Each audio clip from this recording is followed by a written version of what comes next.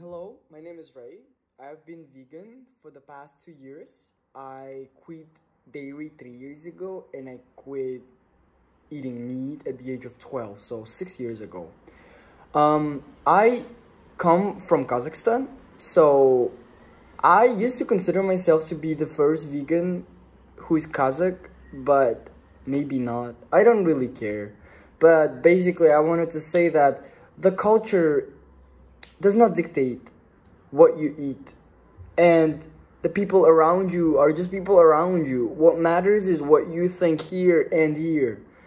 I also would like to say the thing that is probably obvious to most of the vegans and vegetarians, but I would still like to say that dairy industry is the same as meat industry, and the #1 reason for Amazon rainforest deforestation is cattle raising and livestock, obviously.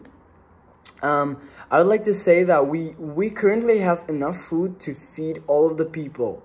Like the children who are struggling in Yemen, in Somalia, in East Timor, and parts of Indonesia, children in Africa, starting from Kenya, and even Togo, and ending in Angola, Namibia, Mozambique, countries like that.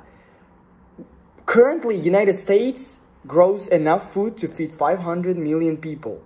That is the data of 2016, provided by National Department of Food.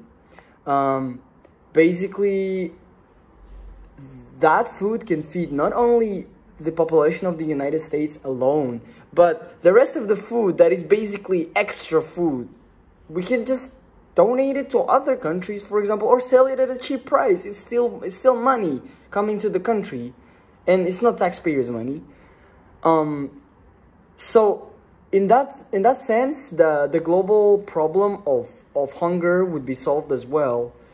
Amazon rainforest deforestation also solved if people switch to veganism. Even if they switch to a Mediterranean lifestyle, that would be enough.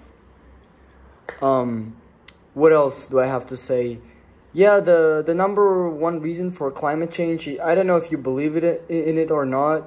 Most likely you don't believe in it if you were born in 1960s and 70s. But basically, I believe it happens, and the reason for that is, again, livestock. Livestock produces carbon monoxide, which is... No, it produces methane, which is even deadlier than carbon monoxide. But that's another topic of conversation. Obviously, I'm gonna leave all of the sources that I used to explain my point of view down below in the description of the video. You can go ahead and educate yourself, like get familiar with the facts, etc., etc. But that was my opinion. I would like to add that I do not believe that meat eaters are bad people. I think most of the meat eaters are actually good people who have never been educated upon such uneasy topics as this one, as veganism and the global change. I believe that we can prosper by educating each other, by teaching each other the things that we learned ourselves, that were once uneasy and once unknown and mysterious and scary to ourselves as well. That's why we have the duty, we have the honor and responsibility to take action to educate others and to be more active in one's life. Thank you very much. I hope you have a wonderful day.